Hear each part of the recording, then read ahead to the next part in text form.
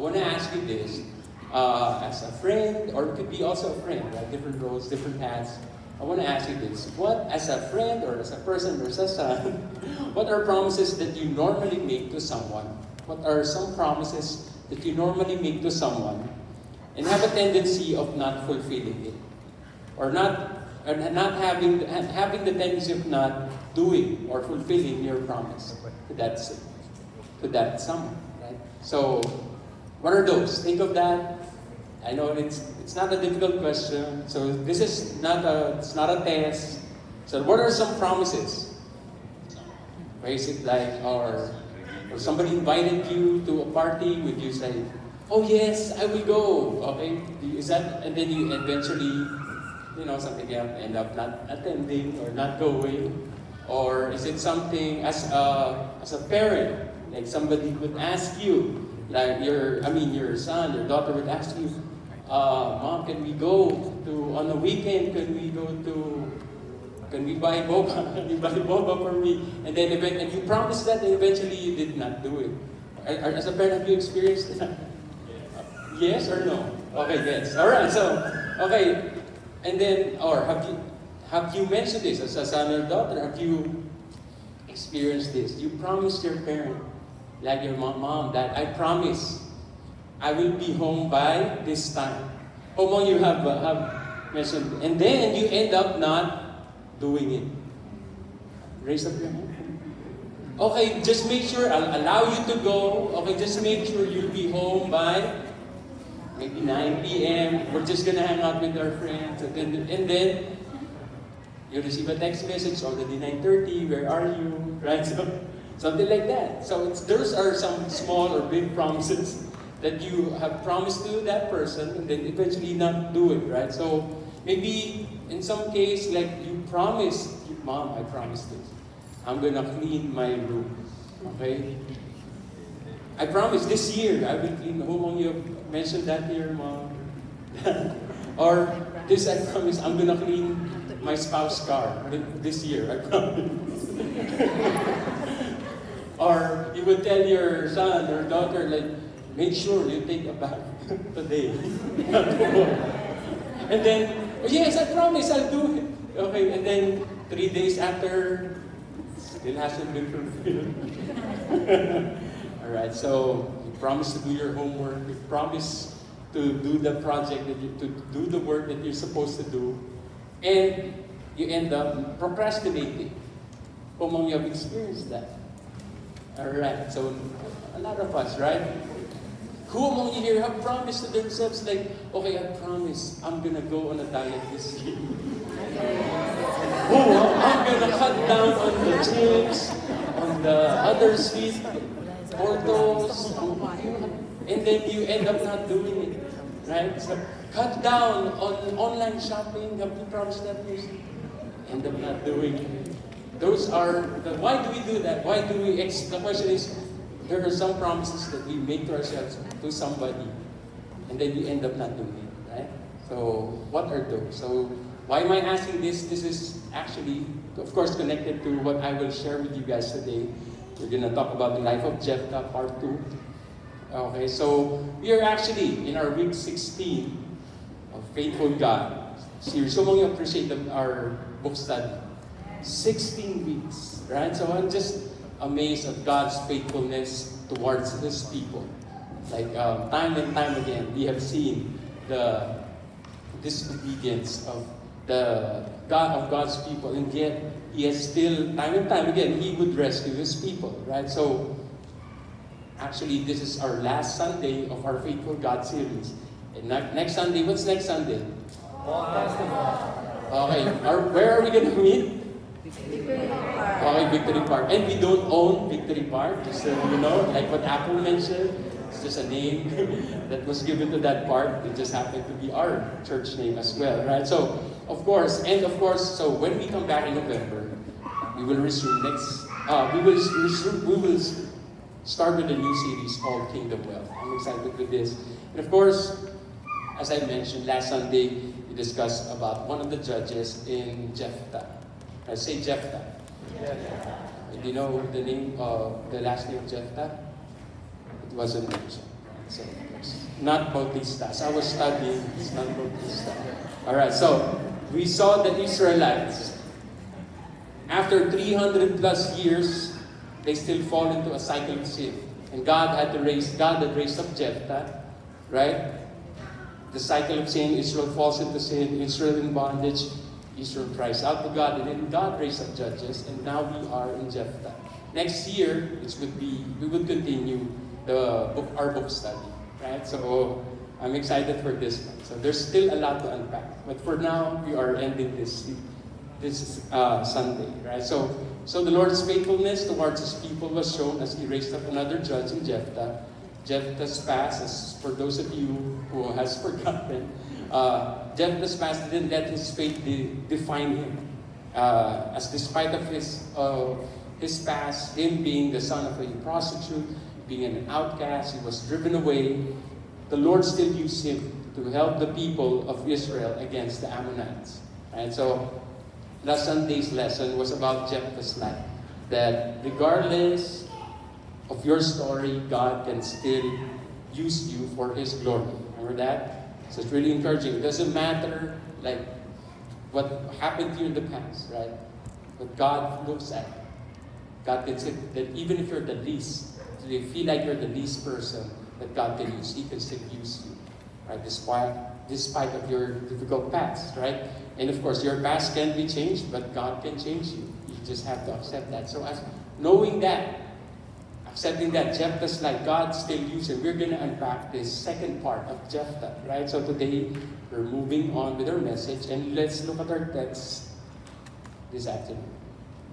When Jepthah, verse 34, when Jepthah returned to his home in Mizpah, who should come out to meet him, but his daughter, dancing to the sound of timbrels. And so she was an only child.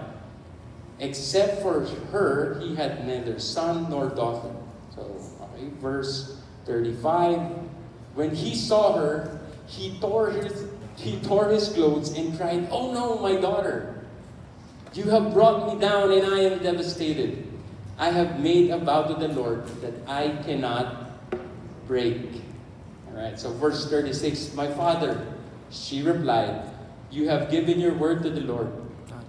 Do to me just as you promised, now that the Lord has avenged you of your enemies, the Ammonites." Verse 37, "But grant me this one request," she said.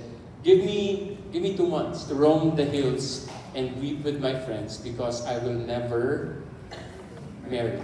Join me in worship.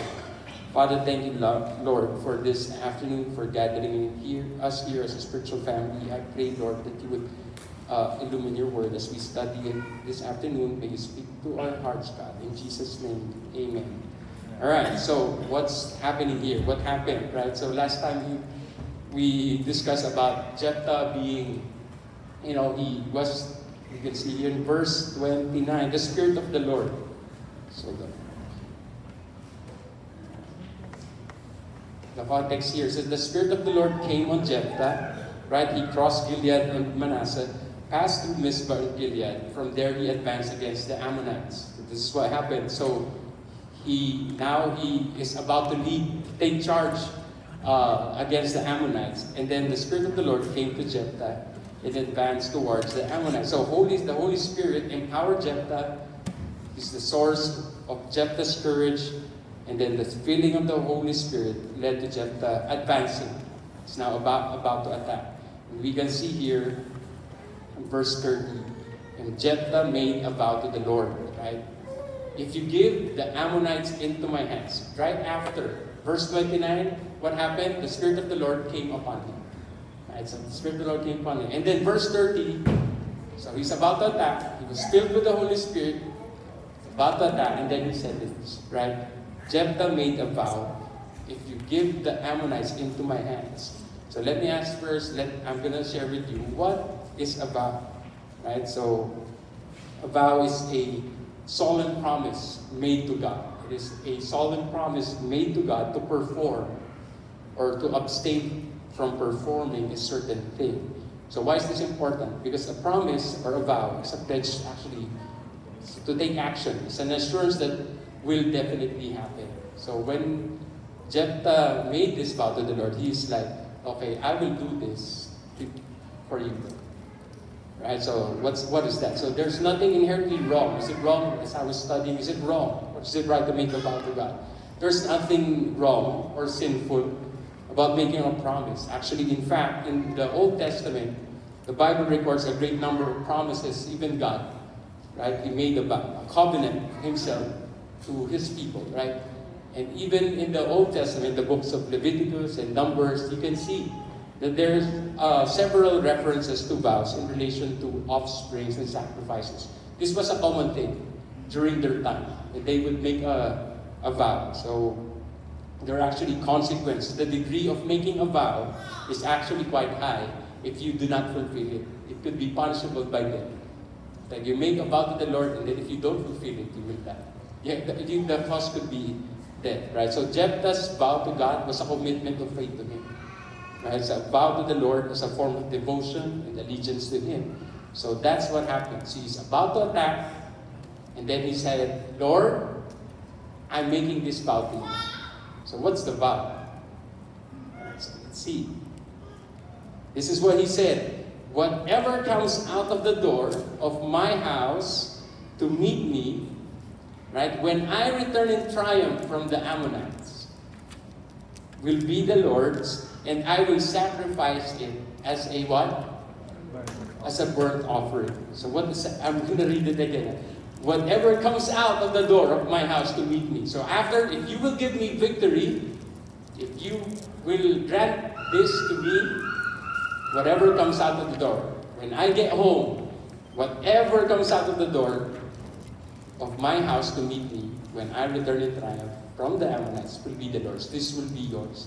And I will sacrifice it as a what? As a burnt offering. So he doesn't know yet. There's no social media. There's no phone. Remember? Okay, it's just right. He doesn't know what's going to happen. Right? So this is what he made. This is the vow that he made to the Lord. This, like what I mentioned, it is customary actually in their culture when someone returns from battle, somebody will greet the person, right? Of course, there would be dancing, people would be celebrating. Of course, people will greet you after a battle. If you win, people, your family, the entire town will celebrate that because you have become victorious, and then people will come out to greet you, right? So if you see this, of course, you may have an idea now because we read the earlier verse, right? So, okay, so I just want to say this. Human sacrifice was strictly forbidden by the Mosaic law in passages such as Leviticus 18:21 and Deuteronomy 12:31. So it's almost certain that Jepthah, actually, when you read the earlier passage, Jepthah was familiar with passages because when he negotiated with the Ammonites, he was very diplomatic. He knew about what happened to them in the past. You know, when he was, he wanted to, the Israelites wanted to cross. He was to not to attack, but they were diplomatic about crossing, not attacking their own town, right? So he demonstrated that, and he knew God's word. So as we move on, we can see here in verse 32 to 33. Then Jepthah went over to fight the Ammonites. So he made a vow to the Lord. He went over to fight the Ammonites. Right? So, and the Lord gave them into his hands. He devastated how many? 20 towns from Aroer to the vicinity of Minnith, as far as Abel Keramim. Thus Israel subdued Ammon. So this means he defeated them. So this is what this text. So after making that vow, it doesn't mention, the author didn't mention how long. It could be longer than it's not like in one day they conquered 20 towns right away. No, it could be a long battle, but regardless, the Lord gave him the victory. So you can see here. So despite Jepthah's difficult past, remember the family rejection, God still used him. So, and the Lord won the victory for Israel through who? Through Jepthah, right? So it didn't mention, right? But the Lord still gave him the victory. So the Lord fulfilled his promise, and Jepthah made a vow to the Lord. That's what happened. In verse 34, as we can read here, She was an only child, except for he had neither son nor daughter. So after Jepthah's victory, Jepthah went back to his home, and lo and behold, her only child was the first one to greet her. Remember the vow I just mentioned earlier? This is the first person who greeted her. Knowing that he had made a vow to the Lord, he was devastated. Of course, he'd be devastated. You can see here, I have made a vow. When he saw her, he tore his clothes. I don't know what was he wearing, not Ferragamo or something. You know, he just cried, oh no. So, why you? Oh no, my daughter. He was like, oh no, why you? It could be somebody else, the neighbor. But why you? Why? Yes. Why you? So that's like, I am devastated. I have made a vow to the Lord. I have made a vow to the Lord that I cannot break. Right? So, this is hard, right? So, a man full of faith, a man who, as you can see, as we read all the chapter 11, right? All throughout, he was consistent, he was faithful, and he made this, right? So, verse 36, the daughter said, my father, she replied, you have given your word to the Lord. Look at the response of the daughter. The only daughter, the only child, you have given your word to the Lord. Do to me just as you promised, now that the Lord has avenged you. Look at that conversation, the weight of that. Would you do that? Because maybe it could be, if it's just me, I would just, oh no, Lord, I could have replaced the vow. Maybe, if whoever I will see, that person I will be sacrificed. Like, not my daughter, just kill me, right, as a parent. But then, no, the vow that he made to the Lord said, whoever it is, he will offer, do it serve as a burnt offering. Verse 37, I'm going to be quick about this. This message is actually just giving you a context of what it is so that you would understand what's happening. So, but grant me this one request, give me 2 months to roam the hills and weep with my friends because I'll never marry, of course. This was a child, remember, just like the daughter, she was young and she was like, let me be with my gang and I'll weep with them, you know, my crew, and because I will never marry, of course. Of course, you may go, this is what happened, you may go, and he let her go for 2 months. Let her go for 2 months. Go, and she and her friends went to the hills and wept because she would never marry. She went to the hills, the mountains. Like, so, overlooking, oh Lord. So after 2 months, she returned to her father. He did to her as he had vowed, and she was a virgin. So look at that promise. Like, from this comes the Israelite tradition, which is that each year the young women of Israel would go out for 4 days to commemorate the daughter of Jepthah, the Gileadite. So it was commemorated, right? So what happened here? So it wasn't actually not a tradition. It could have been like during the time of Jepthah's daughter, they were doing this, but after that generation, they didn't continue. But during that time, the women of Israel would go out for 4 days to commemorate, right? So there are actually 2 viewpoints. The school of thoughts that they say about Jepthah's vow. So it's like, first is that he literally killed and sacrificed her daughter. Right? So this is what he did. Like, okay, that's the first school of thought because it was very clear. Because if you read the scripture, that's what it said, literally, right? So second is that he didn't sacrifice her, but offered her to the Lord. What do I mean by that? Much like, Hannah to Samuel. Like, they offered her to the Lord as to serve, in service. He would never marry, but he would serve God all throughout the days of her life. As she served God all throughout her days, she never married, devoted her time to serve God. That's why the author stated that she remained a virgin. She remained a virgin, and being the only child, Jepthah's lineage was stopped. So she's the only daughter. So the great Jepthah's lineage stopped because of their obedience. Right? So I would say, I would stand on this second viewpoint. Right? As it was mentioned, actually, you could see his name was mentioned in Hebrews 11:32 to 33.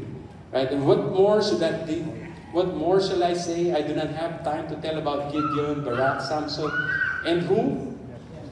Jepthah. Right now, these people are in the Hall of Fame. That Jepthah could have been included in this list if he literally killed his daughter. Right? So, Jepthah was included alongside David and Samuel. Now, I believe that he couldn't have been included if he would do that. Right? So, just like the Canaanites have sacrificed their children to their gods. So, regardless, his lineage stopped. So that's what happened. Throughout the story of the author and Judges, Jepthah has remained consistent about his faithfulness to the Lord. So, and he was knowledgeable about God's commands. Therefore, I would consider that this viewpoint is, he still sacrificed, but he did not literally kill his daughter. But the sacrifice of what? The end of his lineage. So that was still heavy, right? So from that. So that said, there are lessons that we can learn here, right? So what is the lesson, right? What's the lesson about Jepthah making a vow to God? Number one, vows must be made with the right attitude. Vows must be made with the right attitude. It says here, right? So, and Jepthah made a vow. This is going to be quick, but it's a long context to give us an understanding of what we will be discussing. So, Jepthah made a vow to the Lord. Right? Jepthah's character is shown here about his devotion and allegiance to God, as I have mentioned earlier. Right? So, he didn't make a vow because of a form of transaction. He made a vow because he loved God. That if the Lord will give him victory, he will give the Lord an offering. Because all throughout, he has recognized, I was an outcast. I was, my brothers didn't want me. Right? So, and then God redeemed him. So because maybe before the battle, he was like, okay, Lord, thank you for using me. And because of my love and devotion to you, I will give you an offering. I will make a vow. Because he knew God's character. Right? So, it is a form of devotion and faithfulness to him. Therefore, it is by faith that enabled him to make a vow. Such an amazing vow. So is it wrong? Question is it wrong to make a vow? Is it wrong? Is it necessary? No. Jepthah made a vow to the Lord out of his love for him. Right? So it's not wrong. Although, personally, I think Jepthah doesn't need to make a vow to give him victory. As I was studying this, verse 29 and verse 30, verse 30, when he made the vow, verse 30, he could have skipped this one and just jumped straight to verse 32 and just, attack the enemies. God didn't ask this. He didn't ask this, right? So, as earlier judges, Othniel, Ehud, Deborah, Shamgar, remember those people? They didn't make a vow to the Lord, but God still helped them to be victorious, right? So, but Jepthah, out of his love and devotion to God, he made this vow with the right attitude. He had this right heart. So like, Lord, I want to do this because of my love and allegiance to you. So, question is, as you pause right now, have you made vows to God? Or why do you make a vow to God in the first place? What are those vows? Lord, if you will give me this, if you give me this house, I will do this for you. If you heal me, I will do this for you. If you do this, if you give me a spouse, I will do this for you. Right? So, I will sacrifice my spouse. Literally. Is that what you're... If God will do this for you, then you will sacrifice something in obey Him. Right? Of course, it's like, as if your prayer or petition to God will be more powerful if you make a vow to God. If you view God as making a vow to Him as a form of transaction, it's a transactional thing, Like you pray this, you make a vow, Lord, if you will do this. What if God doesn't need that? But you view Him as a transactional thing. That you need to add something. I will vow, my vow to you, Lord, if you do this, then I will do this. Is this how you view the Lord? Is this the type of relationship that you have with God? It's transactional. Or do you view God, do you view your Lord as like you want to make this vow because you simply love Him? Lord, I want to do this because of my allegiance to you. Thank you, God. Just like Jepthah, I want to do this because of my love and devotion for you. Thank you for, I am so blessed. I want to make this vow. Have you made this? As I reflect, I'm like, I think I haven't. Let me repent. So anyway, vows must be made with the right attitude. Second, another lesson we can learn about Jepthah's vow is that vows must not be made recklessly.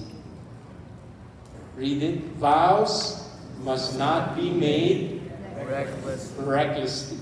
And so, where did I got this? Of course. Oh, sorry. Did I press something?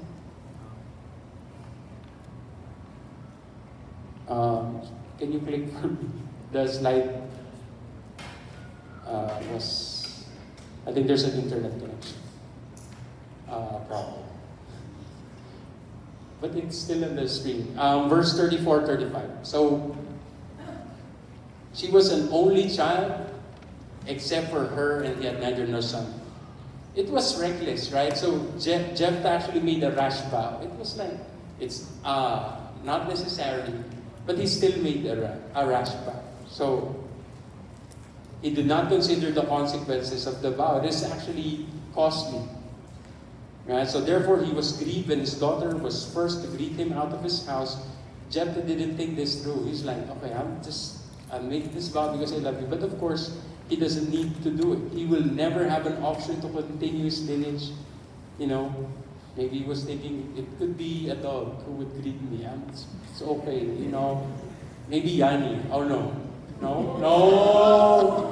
Oh, sorry. No. I'm sorry. I repent. Not the dog.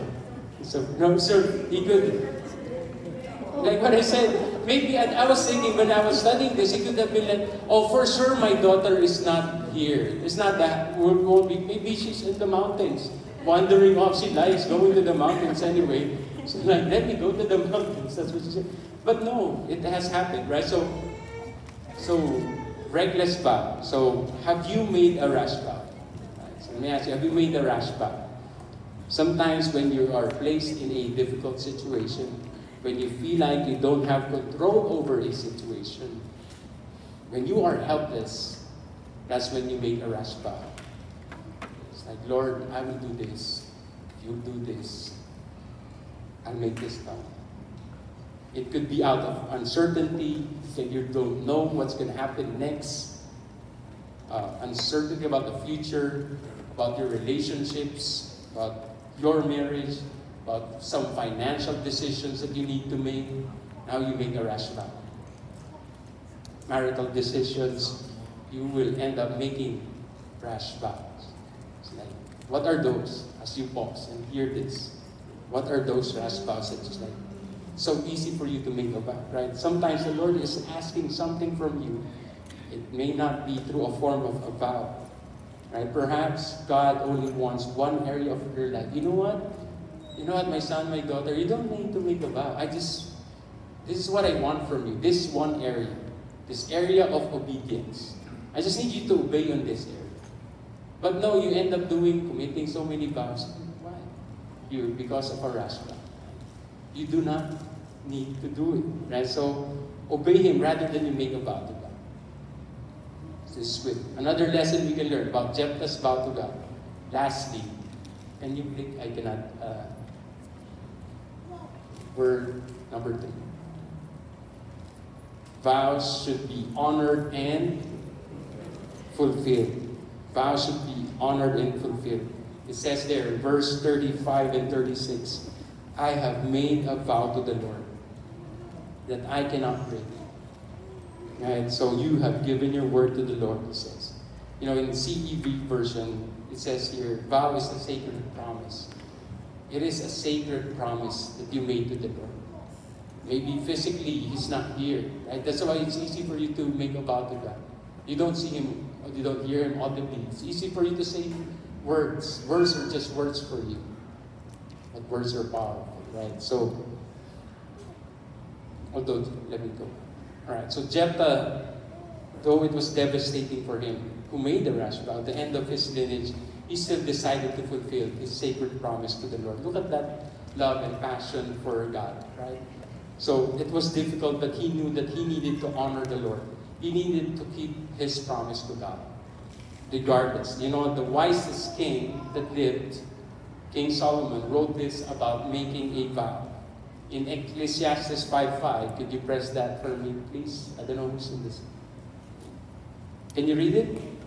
It is better not to make a vow, to make one and not fulfill it. Right? So, it seems easy to make a sacred promise to God when you're in need, like what I mentioned, when in need of provision, in need of restoration, in need of healing.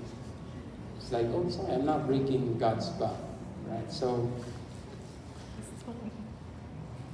when was the last time you made a vow? Or have you forgotten that you made a vow to God? Remember the time when you were single, and you were praying for a spouse, and now God answered it after so many years. And how is it now? Are you taking care of your spouse? Or are you fulfilling your vow to him? Or just neglecting him or her? Are you irritated now when you see your spouse? Like, stop. Don't hear me. Or are you serving your spouse? Because as you serve your spouse, you also serve the Lord. Are you fulfilling your vow? Are you honoring your vow to him? Remember the time when you were praying for a baby? God answered that. Do you still see them as a blessing? Are you fulfilling your vow? Or do you see them as something else? Are you fulfilling your vow? Are you honoring your vow to him? Remember the time when you were praying for church community? For so long you've been wandering on, jumping from different Netflix to staying at home, not going to church community. The Lord answered it. And now you're complaining, oh, it's hard to be part of the spiritual family. Oh, it's hard. They keep on asking me to attend the Victory group. Oh, they keep on telling me to go to this building fund campaign. Reminding me to be faithful to him. What's that? They're too far, so many excuses. Are you fulfilling your vow to him? Are you honoring him? Just like Jepthah. Fulfilling, completing it. Have you heard this word? Quoting like, Lord, if you give me this house, I will use this for the advancement of your kingdom. I will invite people. How is that now? Are you fulfilling your vow? If you will grant me this apartment, Lord, this 2-bedroom, 3-bedroom apartment, I will invite 30 people in my house, engaging them. Then the landlord will call. You get a notice of eviction. Lord, if you give me a car, Lord, I will have a way to go to church. I'll have a means. If you grant me this driver's license along with the car, right? So I have a bet. If you give me this, God, I have more people to bring to church. It sounds nice in the beginning, and then when God granted that thing to you, where are you? How's the other end? Lord, if I have a better work schedule, picture this, God. Monday to Friday, work. Saturday, Sunday, devoted to you, Lord. Once a month. You're only here. Nowhere to be seen. No, I'm not condemning. I love you guys, right? So, are you fulfilling your vow? Lord, if you give me this promotion, if you get this additional job, there will be an increase. You pray to God. Oh, man, love to have a conversation with the Lord. Lord, if you give me this, right? So this is for you, actually. If you give me this promotion, if you give this, like, there will be a building fund campaign for me to share. It's like, God, if you give this, Lord, if you heal me, then there's a testimony that I could share. I will have more time for you, Lord. I want you, the Lord, to use me. Now that the Lord wants to use you, you know where to be found. How's your vow to Him? Have you made a vow to the Lord? How many times you have made a vow to Him and not fulfilled it? Different reasons. It's convenient to make a vow when it's convenient. Now when it's inconvenient for you, you don't fulfill it anymore. Lord, I promise I will give my tithes, I will give this offering. If you grant me this job, it's like all your life you want it set already. Like, all areas, give this to me. This is the vow. Answer this. Ricky, the vow. Answer this. No. And then, Lord, give me friends. I don't have friends here in America. God gave you a godly friend. He offended you. He corrected you. Now you're nowhere to be found. Your Victory group leader keeps on reminding you how much he loves you. He or she loves you. It's like, Lord, give me a sincere friend. God gave you that. He corrected you. He reminded you, I don't like this Victory. I'm going to jump to a Victory group. I'm different Victory group leader. I use Victory group leader in car. Maybe they were cool. My son told them their Victory group is cool. What about us, Bonnie? The old guys. Alright, so Jepthah knows God. Jepthah knows God's character. And he has reverential fear of God. That's why he made that vow. My heart's desire is that we will have that reverential fear of God. We make a vow to him that we would fulfill that and we would honor our vow. Jepthah's love for the Lord was expressed to him in fulfilling his vow. May we have that character of Jepthah who would still fulfill his vow to God. Right? So join me in a word of prayer. Father, thank you, Lord, for this afternoon, reminding us, God, not to neglect, not to forget about the vow. We should honor our vow to Him, to you, Lord.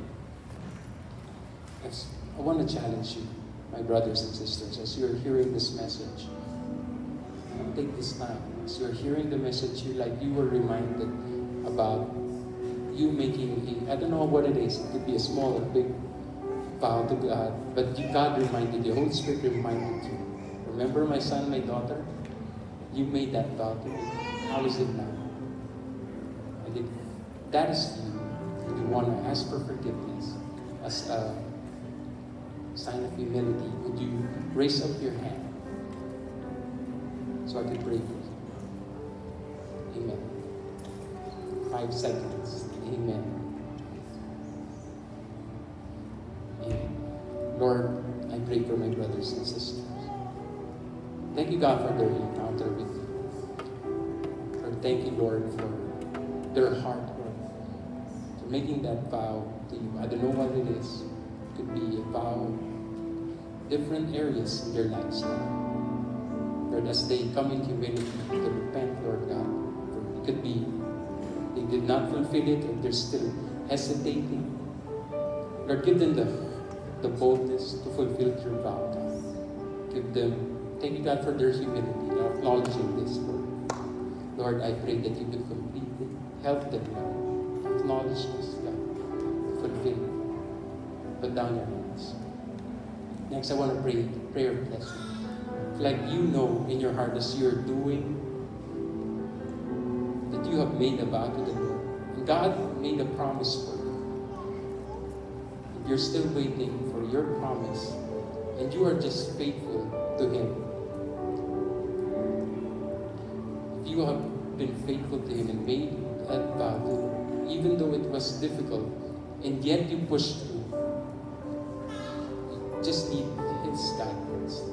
Would you raise up your hands so I can pray for you? Amen. God, thank you for my brothers and sisters who have acknowledged her. Thank you for their faithfulness, God, in their lives. Thank you for using them, God, for the advancement of your kingdom. They made this sacred promise to you, Lord, to be used by you, to serve you, Lord. Lord, I pray that you would continue to work in their lives, to enjoy this moment as they continue to be faithful to you, God. Put down your hands. Thank you, Lord. In Jesus' name, amen and amen.